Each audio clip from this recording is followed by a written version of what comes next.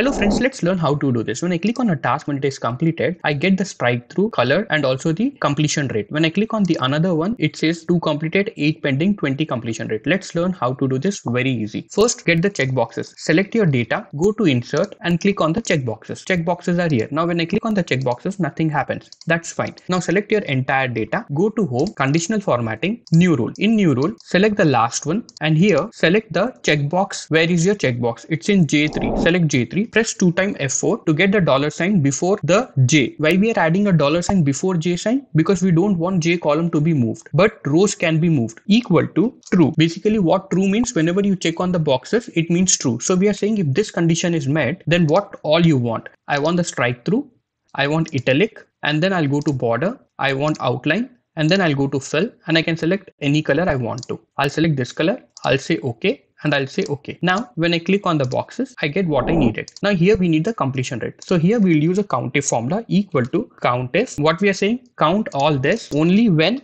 the boxes are checked, but that means it's true. Then again, we will write a COUNTIF, count all this only when the boxes are false. That means when it is not checked. So we will say false, close bracket, enter. Now we will use equal to this divided by your overall number. So we'll use count function and say select your data, close bracket, enter. It's not working. Why? Because the count function counts only the numbers and these are true and false boxes. So we will use count a function here and enter, and you got the completion rate. Now you can come to the number and give the percentage. Now whenever I select anything, I get the completion rate also and the tasks which are pending. If you like this, please share and subscribe. Thank you so much.